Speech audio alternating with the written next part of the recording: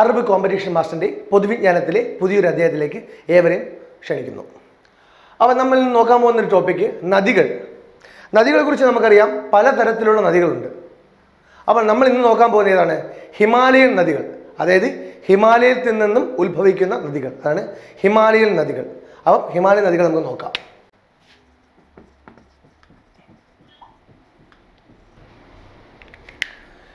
Himalayan നദികൾ. ഹിമാലയം എന്ന് പറയുമ്പോൾ എവിടെയാണ്?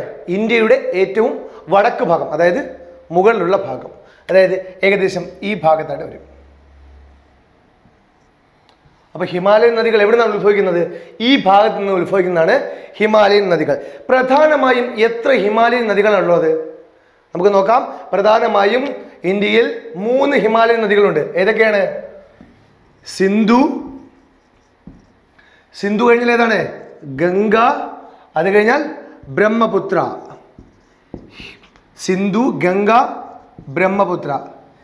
ഇതാണ് 3 പ്രധാനപ്പെട്ട ഹിമാലയൻ നദികൾ. ഏതൊക്കെയാണ്? സിന്ധു, ഗംഗ, ബ്രഹ്മപുത്ര. ഇതാണ് 3 പ്രധാനപ്പെട്ട ഹിമാലയൻ നദികൾ. ആദ്യം നമുക്ക് നോക്കാം സിന്ധു. എന്താണ് സിന്ധുവിൻ്റെ പ്രത്യേകതകൾ? സിന്ധു എവിടെ നിന്നാണ് ഉത്ഭവിക്കുന്നത്, എങ്ങോട്ടാണ് പോകുന്നത് നമുക്ക് നോക്കാം. അപ്പോൾ സിന്ധു നദി എന്ന് പറയുമ്പോൾ, സിന്ധു നദി ഹിമാലയത്തിലെ മാനസ സരോവർ എന്ന സ്ഥലത്ത് നിന്നാണ് ഉത്ഭവിക്കുന്നത്. എവിടെ നിന്ന്? മാനസ സരോവർ. സിന്ധു നദി ഉത്ഭവിക്കുന്ന സ്ഥലത്തിന്റെ പേരാണ് മാനസ സരോവർ. മാനസ സരോവറിൽ നിന്നും ഉത്ഭവിക്കുന്നു. സിന്ധുവിന്റെ പ്രത്യേകത എന്താണ്? സിന്ധു 3200 കിലോമീറ്റർ ദൂരത്തിൽ ഒഴുകുന്ന പുഴയാണ്. എത്രയാണ്? 3200 കിലോമീറ്റർ ഒഴുകുന്ന പുഴയാണ്. പക്ഷെ ഇതാണോ ഇന്ത്യയിലെ ഏറ്റവും നീളം കൂടിയ നദി? അല്ല. അതിനെന്താണ് കാരണം? സിന്ധു നദി ഒഴുകി ഈ റൂട്ടാണ് പോകുന്നത്. എന്ന് വെച്ച് കഴിഞ്ഞാൽ സിന്ധു നദി ഒഴുകുന്നതിൻ്റെ വളരെ കുറഞ്ഞ ഒരു അംശം മാത്രമേ അത് ഇന്ത്യയിൽ കൂടി ഒഴുകുന്നുള്ളൂ. ബാക്കി എങ്ങോട്ടാണ് പോകുന്നത്? പാകിസ്ഥാൻ ഭാഗത്തേക്ക്. അപ്പോൾ സിന്ധു നദി മാനസ സരോവറിൽ നിന്ന് ഉത്ഭവിച്ച് എങ്ങോട്ട് പോകുന്നു? പാകിസ്ഥാനിൽ കൂടി പോയി എവിടെയാണ് പതിക്കുന്നത്? അറബിക്കടൽ. അതായത് ഹിമാലയൻ നദികളിൽ അറബിക്കടലിൽ പതിക്കുന്ന ഒരേ ഒരു നദിയാണ് സിന്ധു നദി. ഹിമാലയൻ നദികളിൽ അറബിക്കടലിൽ പതിക്കുന്ന ഒരേ ഒരു നദിയാണ് സിന്ധു നദി. അപ്പൊ സിന്ധു നദിയുടെ എത്ര പ്രത്യേകതകൾ? സിന്ധു നദി ഒരു ഹിമാലയൻ നദിയാണ്.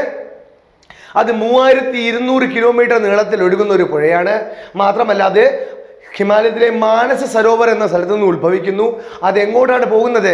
മാനസ സരോവറിൽ നിന്ന് ഉത്ഭവിച്ച് ഇന്ത്യയുടെ പാകിസ്ഥാനിൽ കൂടി ഒഴുകി ഇന്ത്യയിൽ വളരെ കുറഞ്ഞ ഒരു അംശം മാത്രം ഒഴുകി എവിടെ ചെന്ന് പതിക്കുന്നു? അറബിക്കടലിൽ ചെന്ന് പതിക്കുന്നു. അപ്പോൾ അറബിക്കടലിൽ പതിക്കുന്ന ഒരേ ഒരു ഹിമാലയൻ നദിയേ ഉള്ളൂ, അത് സിന്ധു നദിയാണ്. ഇനി സിന്ധു നദിക്കും ചില പോഷക നദികളുണ്ട്. ഏതൊക്കെയാണെന്ന് നോക്കാം. സിന്ധു നദിയുടെ പോഷക നദികൾ പ്രധാനപ്പെട്ട ഒന്ന് ഏതാണ്? സിന്ധുയുടെ പ്രധാനപ്പെട്ട പോഷക നദികൾ ഝലം. ഏതാണ്? ഝലം. അത് കഴിഞ്ഞാൽ രവി. അത് കഴിഞ്ഞാൽ ബിയാസ്. അത് കഴിഞ്ഞാൽ ഏതാണ്? ചിനാബ്. ഇതൊക്കെയും സിന്ധു നദിയുടെ പോഷക നദികളാണ്. രവിയുണ്ട്, ഝലമുണ്ട്, ബിയാസ് ഉണ്ട്, ചിനാബുണ്ട്. ഇതൊക്കെ എന്തിൻ്റെ പോഷക നദിയാണ്? സിന്ധു നദിയുടെ പോഷക നദികളാണ്. ഇതുപോലെ അപ്പൊ സിന്ധു നദിക്ക് എന്തൊക്കെ പ്രത്യേകതയുണ്ട്? സിന്ധു നദി ഹിമാലയത്തിലെ മാനസ സരോവറിൽ നിന്ന് ഉത്ഭവിച്ച് പാകിസ്ഥാന്റെ ഭാഗത്തൂടെ ഒഴുകി എവിടെ ചെന്ന് പതിക്കുന്നു? അറബിക്കടലിൽ ചെന്ന് പതിക്കുന്നു. എത്ര കിലോമീറ്റർ ദൈർഘ്യമുള്ള പുഴയാണ്? 3200 കിലോമീറ്റർ ദൈർഘ്യമുള്ള പുഴയാണ്. 3200 കിലോമീറ്റർ ദൈർഘ്യമുണ്ടെങ്കിലും ഇന്ത്യയിൽ അത് ഒഴുകുന്നത് വളരെ കുറച്ചൊരു അംശം മാത്രമേ ഇന്ത്യയിൽ കൂടി ഒഴുകുന്നുള്ളൂ. അതുകൊണ്ട് ഇത് ഇന്ത്യയിലെ ഏറ്റവും വലിയ പുഴയെന്ന് പറയാൻ, ഇന്ത്യയിലെ ഏറ്റവും വലിയ നദി എന്ന് പറയാൻ നമുക്ക് പറ്റുമോ? പറ്റില്ല.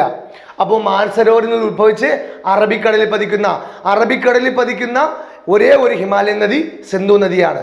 സിന്ധു നദിയുടെ പ്രധാനപ്പെട്ട പോഷക നദികൾ ഏതൊക്കെയാണ്? ഝലം, രവി, ബിയാസ്, ചിനാബ്. ഏതാണ്? ഝലം, രവി, ബിയാസ്, ചിനാബ്. പിന്നെ ഒന്നും കൂടെ ഉണ്ട്, സത്ലജ്.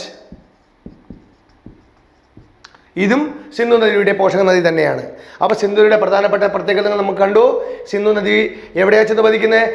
ഇമ്പോർട്ടൻ്റ് ആയിട്ടുള്ള ക്വസ്റ്റ്യൻ ആണ്. സിന്ധു നദി അറബിക്കടലിൽ പതിക്കുന്ന ഹിമാലയൻ നദികളിലെ ഒരേ ഒരു നദിയാണ് സിന്ധു നദി. അപ്പോൾ നമുക്ക് ഗംഗാ നദിയെ കുറിച്ച് പഠിക്കാം. എന്താണ് ഗംഗ? ഗംഗാ നദി നമ്മുടെ ദേശീയ നദിയാണ്. ഏതാണ്? ദേശീയ നദിയാണ്.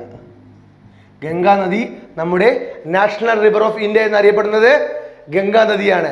മാത്രമല്ല ഇന്ത്യയുടെ പുണ്യനദിയും ഗംഗാ നദിയാണ്. ഇന്ത്യയുടെ പുണ്യനദിയും ഗംഗാ നദിയാണ്. മാത്രമല്ല മൂന്നാമത്തെ പ്രത്യേകത എന്താണ്? ഇന്ത്യയുടെ ഏറ്റവും നീളം കൂടിയ നദിയും ഗംഗാ നദിയാണ്. ഏറ്റവും നീളം കൂടിയ നദിയും ഗംഗാ നദിയാണ്. ഗംഗായുടെ പ്രധാന പ്രത്യേകതകൾ: നാഷണൽ റിവർ ഓഫ് ഇന്ത്യ, ഇന്ത്യയുടെ national river; holy river of India, ഇന്ത്യയുടെ പുണ്യനദി; ഏറ്റവും നീളം കൂടിയ നദി. എത്ര കിലോമീറ്റർ ഒഴുകുന്നു? 2525 കിലോമീറ്റർ ദൈർഘ്യത്തിൽ ഒഴുകുന്ന പുഴയാണ്. 2525 കിലോമീറ്റർ ദൈർഘ്യത്തിൽ ഒഴുകുന്ന പുഴയാണ് ഗംഗാ നദി. മാത്രമല്ല ഗംഗാ നദിക്ക് മറ്റൊരു പ്രത്യേകത ഉണ്ട്. ഏറ്റവും കൂടുതൽ സ്റ്റേറ്റുകൾ കവർ പോകുന്ന ഒരു നദിയും ഗംഗാ നദിയാണ്. ഹിമാലയൻ റിവേഴ്സിലെ ഏറ്റവും സ്റ്റേറ്റുകൾ കവർ ചെയ്തു പോകുന്ന ഒരു നദിയും ഗംഗാ നദിയാണ്. ഗംഗാ നദിയുടെ പ്രത്യേകത എന്തൊക്കെയാണ്? നാഷണൽ റിവറാണ്, ഹോളി റിവറാണ്, ഏറ്റവും നീളം കൂടിയ പുഴയാണ്. മാത്രമല്ല ഏറ്റവും കൂടുതൽ സ്റ്റേറ്റുകൾ കവർ ചെയ്തു പോകുന്നതും ഗംഗാ നദിയാണ്. ഇനി ഗംഗാ നദി എവിടെ നിന്നാണ് ഉത്ഭവിക്കുന്നത്? നമുക്ക് എല്ലാവർക്കും അറിയാം, ഗംഗാ നദി ഉത്ഭവിക്കുന്നത് ഗംഗോത്രി എന്ന് പറയുന്ന സ്ഥലത്താണ്. ഗംഗോത്രി എന്ന സ്ഥലത്ത് നിന്നും ഗംഗാ നദി ഉത്ഭവിക്കുന്നു. പക്ഷേ ഗംഗോത്രിയിൽ നിന്നും ഉത്ഭവിക്കുമ്പോൾ ഗംഗാ നദി എന്ന പേരിലല്ല അറിയപ്പെടുന്നത്. എന്താണ്? അളകനന്ദ. ഏതാണ്? അളകനന്ദയും പിന്നൊരു നദിയായ, ഇതിന്റെ പോഷക നദിയായ ഭഗീരഥി നദിയും, അതായത് അളകനന്ദ നദിയും ഭഗീരഥി നദിയും എവിടെ വെച്ച് കൂടിച്ചേരുന്നു? ഇത് രണ്ടും കൂടിച്ചേരുന്ന സ്ഥലമാണ് ദേവപ്രയാഗ്. അളകനന്ദ നദിയും ഭഗീരഥി നദിയും കൂടെ കൂടിച്ചേർന്ന് ദേവപ്രയാഗ് എന്ന സ്ഥലത്ത് കൂടിച്ചേരുന്നു. അവിടെ നിന്നും എന്തായിട്ട് ഒഴുകുന്നു? ഗംഗയായിട്ട് ഒഴുകുന്നു. അപ്പൊ എന്താണ്? ഗംഗാ നദി ഉത്ഭവിക്കുന്നത് എവിടെയാണെന്ന് ചോദിച്ചാൽ ഗംഗോത്രിയിൽ നിന്ന് ഉത്ഭവിക്കുന്നു. ഗംഗോത്രി, അത് കഴിഞ്ഞ് അളകനന്ദയും ഭഗീരഥിയും ചേർന്ന് ദേവപ്രയാഗ് എന്ന സ്ഥലത്ത് വെച്ച് കൂടിച്ചേർന്ന് അത് ഒരുമിച്ച് ഗംഗ എന്ന പേരിൽ അറിയപ്പെട്ട് ഗംഗ എന്ന പേരിൽ ഒഴുകുന്നു. ഇതാണ് ഗംഗയുടെ പ്രത്യേകത. എന്തൊക്കെയാണ്? ഗംഗ നമ്മുടെ നാഷണൽ റിവറാണ്, നമ്മുടെ ദേശീയ നദിയാണ്. മാത്രമല്ല ഗംഗ ഇന്ത്യയുടെ പുണ്യനദി എന്ന പേരിൽ അറിയപ്പെടുന്നു. മൂന്നാമത്തെ പ്രത്യേകത എന്താണ്? ഇന്ത്യയിലെ ഏറ്റവും നീളം കൂടിയ നദിയും ഗംഗാ നദിയാണ്. ഗംഗാ നദിയുടെ ദൈർഘ്യം എത്രയാണ്? 2525 കിലോമീറ്റർ നീളത്തിൽ ഗംഗാ നദി ഒഴുകുന്നു. ഗംഗാ നദി ഉത്ഭവിക്കുന്ന എവിടെയാണ്? ഗംഗോത്രിയിൽ നിന്ന് ഉത്ഭവിക്കുന്നു. എവിടെയാണ് പതിക്കുന്നത്? ഗംഗോത്രിയിൽ നിന്ന് ഉത്ഭവിച്ച് അറബിക്കടലല്ല, എവിടെ പതിക്കുന്നേ? ബംഗാൾ ഉൾക്കടലിൽ. അതായത് ബംഗാൾ ഉൾക്കടലിലാണ് ഗംഗോത്രിയിൽ നിന്ന് ഉത്ഭവിച്ച് ബംഗാൾ ഉൾക്കടലിൽ പതിക്കുന്നു. മാത്രമല്ല ഗംഗാ നദി ഏറ്റവും കൂടുതൽ സ്റ്റേറ്റുകൾ കവർ ചെയ്തുകൊണ്ട് ഒഴുകുന്ന ഒരു പുഴയാണ്. ദൈർഘ്യം എത്രയാണ് പറഞ്ഞത്? 2525 കിലോമീറ്റർ. പലവട്ടം PSCക്ക് ആവർത്തിച്ചിട്ടുള്ള ചോദ്യമാണിത്, ശ്രദ്ധിച്ച് പഠിക്കുക. 2525 കിലോമീറ്റർ ദൈർഘ്യത്തിൽ നമ്മുടെ ഗംഗാ നദി ഒഴുകുന്നു. ഗംഗാ നദിയുടെ പോഷക നദികളായ അളകനന്ദയും ഭഗീരഥിയും എവിടെ വെച്ച് കൂടിച്ചേരുന്നു? ദേവപ്രയാഗ് എന്ന് പറയുന്ന സ്ഥലത്ത് കൂടിച്ചേരുന്നു. ദേവപ്രയാഗ് എന്ന് പറയുന്ന സ്ഥലത്ത് അളകനന്ദ നദിയും ഭഗീരഥി നദിയും കൂടിച്ചേർന്ന് ഗംഗ എന്ന പേരിൽ ഒരുമിച്ച് ഒഴുകുന്നു.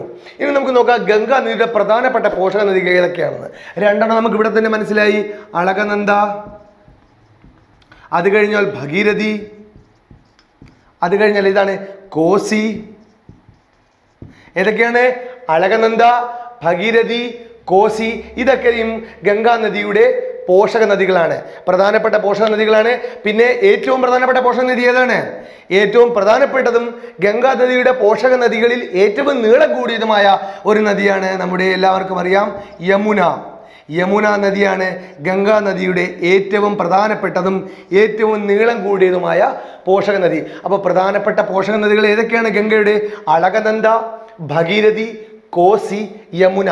ഇതൊക്കെയാണ് ഗംഗാ നദിയുടെ പ്രധാനപ്പെട്ട പോഷക നദികൾ. നമുക്ക് ഒന്നുകൂടി ഗംഗാ നദിയുടെ പ്രധാനപ്പെട്ട പ്രത്യേകതകൾ നമുക്ക് നോക്കാം. ഗംഗാ നദി നമ്മുടെ നാഷണൽ റിവർ എന്നറിയപ്പെടുന്നു, അതായത് നമ്മുടെ ദേശീയ നദിയായി അറിയപ്പെടുന്നു. മാത്രമല്ല ഗംഗാ നദി നമ്മുടെ ഹോളി റിവർ ഓഫ് ഇന്ത്യ, അതായത് ഇന്ത്യയുടെ പുണ്യ നദി എന്നറിയപ്പെടുന്നു. മാത്രമല്ല ഇന്ത്യയിലെ ഏറ്റവും നീളം കൂടിയ നദിയും നമ്മുടെ ഗംഗാ നദിയാണ്. അതിൻ്റെ ദൈർഘ്യം 2525 കിലോമീറ്റർ. ഗംഗാ നദി മാനസ സരോവറിൽ നിന്ന് ഉത്ഭവിച്ച് എവിടെ പതിക്കുന്നു? ബംഗാൾ ഉൾക്കടലിൽ പതിക്കുന്നു. ഇതിനിടയിൽ ഇന്ത്യയിലെ ഉടനെ പല സ്റ്റേറ്റുകളും കടന്നു പോകുന്നു. ഏറ്റവും കൂടുതൽ സ്റ്റേറ്റുകൾ കവർ ചെയ്തുകൊണ്ട് ഒഴുകുന്ന ഒരു പുഴയും ഗംഗാ നദിയാണ്. ഗംഗാ നദി ആയുടെ പോഷക നദികളായ അളകനന്ദയും ഭഗീരഥയും ദേവപ്രയാഗ് എന്ന് പറഞ്ഞ സ്ഥലത്ത് ഒരുമിച്ച് ചേരുന്നു. അവിടെ നിന്നും ഗംഗയായിട്ട് താഴോട്ട് ഒഴുകുന്നു. മാത്രമല്ല ഗംഗാ നദിയുടെ പ്രധാനപ്പെട്ട പോഷക നദികൾ ഏതൊക്കെയാണ്? അളകനന്ദ, ഭഗീരഥി, കോസി, യമുന. ഇതിൽ ഗംഗാ നദിയുടെ ഏറ്റവും പ്രധാനപ്പെട്ടതും ഏറ്റവും നീളം കൂടിയതുമായ പോഷക നദിയാണ് യമുന നദി. ഓക്കെ, അപ്പോൾ നമുക്ക് ഗംഗാ നദിയുടെ ഇനി ഒരു ചെറിയ പ്രത്യേകത പഠിക്കാം. ഗംഗാ നദിയുടെ പ്രത്യേകത പറയുമ്പോൾ നമ്മുടെ 12 വർഷത്തിൽ ഒരിക്കൽ നടക്കുന്ന എന്നാണ് കുംഭമേള. 12 വർഷത്തിൽ ഒരിക്കൽ നടക്കുന്ന കുംഭമേള നടക്കുന്ന 3 സ്ഥലങ്ങൾ ഇന്ത്യയിലുള്ളൂ. ഏതൊക്കെയാണ്? ഉജ്ജയിനി, അത് കഴിഞ്ഞാൽ ഹരിദ്വാർ, അത് കഴിഞ്ഞാൽ നാസിക്. ഇവിടെ ഇത് പറഞ്ഞതിന്റെ പ്രധാന ഉദ്ദേശം ഈ സ്ഥലത്തെല്ലാം നമ്മുടെ ഗംഗ ഒഴുകുന്നുണ്ട്. അതുകൊണ്ടാണ് പ്രധാനമായിട്ടും കുംഭമേള നടക്കുന്ന സ്ഥലങ്ങളെ പറ്റി ഞാൻ പറഞ്ഞത്. മധ്യപ്രദേശിലെ ഉജ്ജയിനി, ഉത്തർപ്രദേശിലെ ഹരിദ്വാർ. ഉത്തർപ്രദേശ് അല്ല, ഹരിദ്വാർ എന്ന് പറയുമ്പോൾ ഉത്തരാഖണ്ഡിന് അടുത്ത് നടക്കുന്ന സ്ഥലമാണ്. മാത്രമല്ല നാസിക് എന്ന് പറയുമ്പോൾ മഹാരാഷ്ട്രയിലെ നാസിക്. ഈ 3 സ്ഥലങ്ങളിലുമാണ് പ്രധാനമായും കുംഭമേള. കുംഭമേള എന്ന് പറഞ്ഞാൽ 12 വർഷത്തിൽ ഒരിക്കൽ നടക്കുന്ന കുംഭമേള ഈ 3 സ്ഥലങ്ങളിലുമാണ് നടക്കുന്നത്. അപ്പോൾ ഗംഗാ നദിയുടെ നമുക്ക് പ്രധാനപ്പെട്ട പോയിന്റ്സ്, ഗംഗാ നദിയെ കുറിച്ചുള്ള പോയിന്റ്സ് നമുക്ക് ഒന്നുകൂടെ നോക്കാം. National river of India, holy river of India, ഏറ്റവും നീളം കൂടിയ നദി, 2525 കിലോമീറ്റർ ദൈർഘ്യത്തിൽ ഒഴുകുന്നു. ഗംഗോത്രിയിൽ നിന്ന് ഉത്ഭവിച്ച് ബംഗാൾ ഉൾക്കടലിൽ പതിക്കുന്നു. അളകനന്ദയും, അതായത് പോഷക നദികളായ അളകനന്ദയും ഭഗീരഥയും ദേവപ്രയാഗ് എന്ന സ്ഥലത്ത് ഒരുമിച്ച് ചേർന്ന് ഗംഗയായി ഒഴുകുന്നു.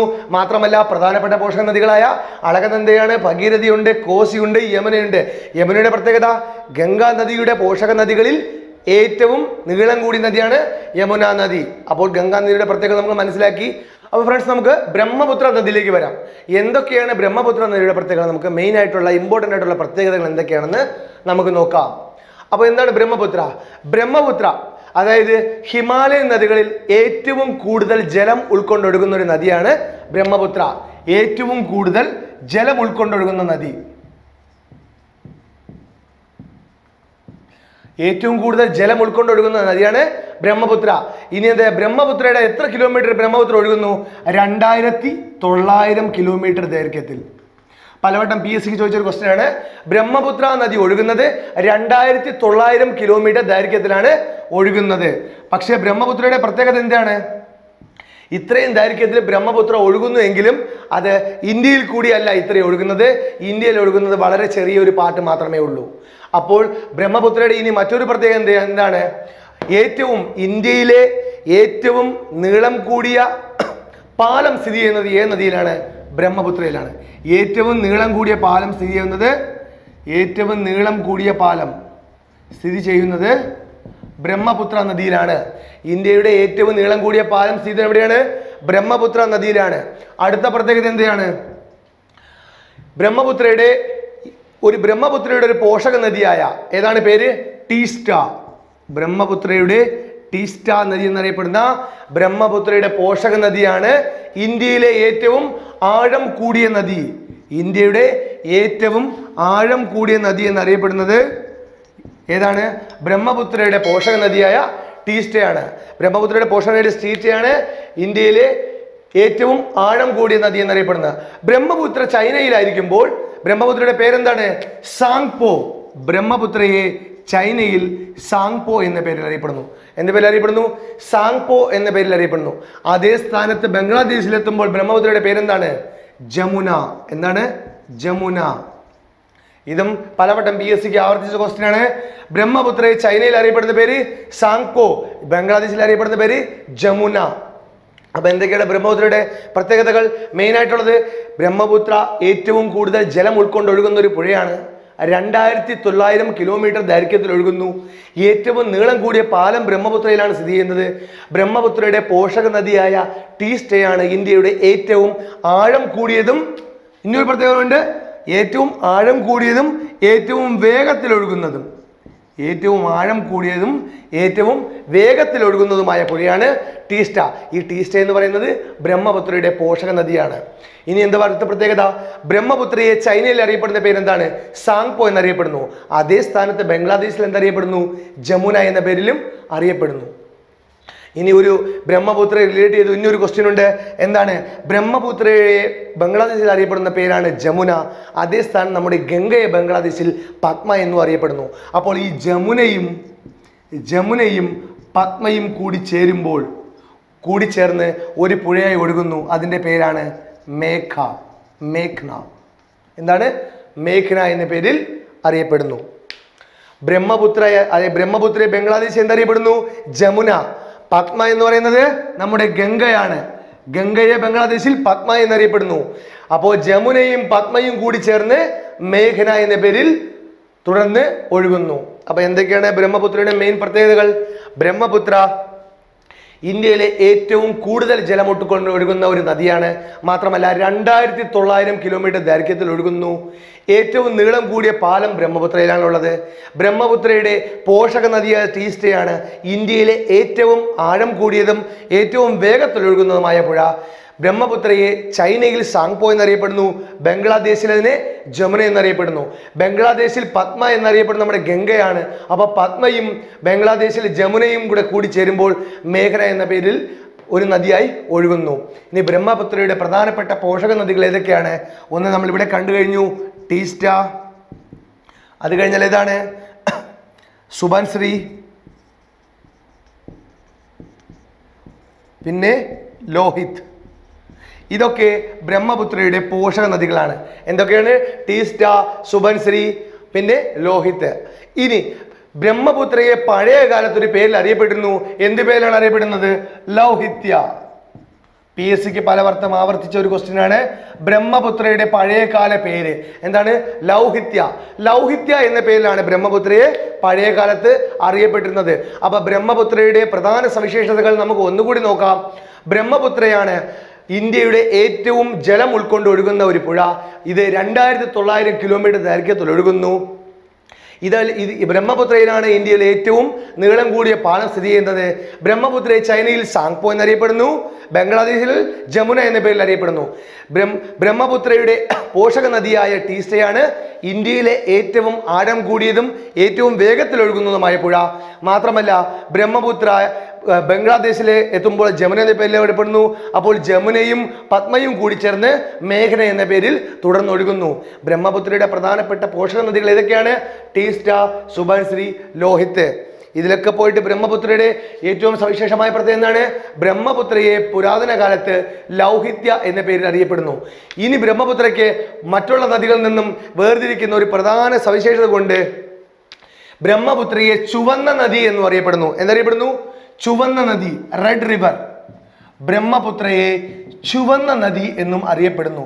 മാത്രമല്ല the mail river of India, അതായത് the mail river of India, mail river Brahmaputra. ബാക്കിയെല്ലാം സ്ത്രീകളുടെ പേരിലാണ് അറിയപ്പെടുന്നത്. ഒരേ ഒരു നദിയേ ഉള്ളൂ ബ്രഹ്മപുത്ര ആൺ വർഗത്തിന്റെ പേരിൽ അറിയപ്പെടുന്നത്. അപ്പൊ എന്തുകൊണ്ടാണ്? അതുകൊണ്ട് തന്നെ മെയിൽ റിവർ ഓഫ് ഇന്ത്യ എന്നറിയപ്പെടുന്നു. പിന്നെ മാത്രമല്ല റെഡ് റിവർ, ചുവന്ന നദി എന്നറിയപ്പെടുന്നതും നമ്മുടെ ബ്രഹ്മപുത്രയാണ്. അപ്പൊ ബ്രഹ്മപുത്രയുടെ പ്രധാനപ്പെട്ട സവിശേഷത എന്തൊക്കെയാണ്? The mail river of India, red river of India, ലൗഹിത്യ എന്ന പേരിൽ പുരാതന കാലത്ത് അറിയപ്പെട്ടിരുന്നു. ഏറ്റവും നീളം കൂടിയ പാലം സ്ഥിതി ചെയ്യുന്നത് ബ്രഹ്മപുത്രയിലാണ്. ജലം ഏറ്റവും കൂടുതൽ ഉൾക്കൊണ്ടൊഴുകുന്നതും ബ്രഹ്മപുത്രയിലാണ്. 2900 കിലോമീറ്റർ നീളത്തിൽ ഒഴുകുന്നു. ചൈനയിൽ അറിയപ്പെടുന്ന പേര് സാങ്പോ, ബംഗ്ലാദേശിൽ അറിയപ്പെടുന്ന പേര് ജമുന. ബ്രഹ്മപുത്രയുടെ പ്രധാനപ്പെട്ട പോഷക നദികൾ ഏതൊക്കെയാണ്? ടീസ്റ്റ, സുബൻശ്രീ, ലോഹിത്. ഇത് ടീസ്റ്റയുടെ പ്രത്യേകത എന്താണ്? ടീസ്റ്റയാണ് ഇന്ത്യയിലെ ഏറ്റവും വേഗതയിൽ ഒഴുകുന്നതും ഏറ്റവും ആഴം കൂടിയതുമായ പുഴ. ബ്രഹ്മപുത്രയ്ക്ക് ഇനി മറ്റിൽ നിന്ന് വ്യത്യസ്തമായ ഒരു പ്രത്യേകത കൊണ്ടുണ്ട്. ഇന്ത്യയിലെ ഏക നദീജന്യ ദ്വീപായ മാജുലി. ഏതാണ്? നദീജന്യ ദ്വീപായ മാജുലി എന്നറിയപ്പെടുന്ന നദീജന്യ ദ്വീപ് സ്ഥിതി ചെയ്യുന്നത് ബ്രഹ്മപുത്ര നദിയിലാണ്. വളരെ ഇമ്പോർട്ടൻ്റ് ആയിട്ടുള്ള ഒരു PSC ക്വസ്റ്റ്യൻ ആണ്. നദീജന്യ ദ്വീപായ മാജുലി സ്ഥിതി ചെയ്യുന്നതും ബ്രഹ്മപുത്രയിലാണ്. അപ്പൊ ബ്രഹ്മപുത്രയുടെ പ്രത്യേകത എന്തൊക്കെയാണ്? മാജുലി എന്നറിയപ്പെടുന്ന നദീജന്യ ദ്വീപ് സ്ഥിതി ചെയ്യുന്നത് ബ്രഹ്മപുത്രയിലാണ്. ബ്രഹ്മപുത്രയെ പുരാതന കാലത്ത് ലൗഹിത്യ എന്ന പേരിൽ അറിയപ്പെട്ടിരുന്നു. The mail river of India എന്നറിയപ്പെടുന്നതും ബ്രഹ്മപുത്രയാണ്. Red river അതായത് ചുവന്ന നദി എന്നറിയപ്പെടുന്നതും ബ്രഹ്മപുത്രയാണ്. ഇന്ത്യയിലെ ഏറ്റവും കൂടുതൽ വേഗത്തിൽ ഒഴുകുന്ന പുഴയും ഏറ്റവും ആഴമുള്ള പുഴയുമായ ടീസ്റ്റ നദി ബ്രഹ്മപുത്രയുടെ പോഷക നദിയാണ്. ബ്രഹ്മപുത്രയെ ചൈനയിൽ സാങ്പോ എന്ന പേരിലും ബംഗ്ലാദേശിൽ ജമുന എന്ന പേരിലും അറിയപ്പെടുന്നു. അപ്പോൾ ഇന്നത്തെ ക്ലാസ് നിങ്ങൾക്ക് എല്ലാവർക്കും നന്നായി മനസ്സിലായും ഇഷ്ടപ്പെട്ടു എന്ന് വിചാരിക്കുന്നു. അപ്പോൾ പൊതുവിജ്ഞാനത്തിൻ്റെ പുതിയൊരു ക്ലാസ്സുമായിട്ട് നമുക്ക് വീണ്ടും കാണാം. നമസ്കാരം.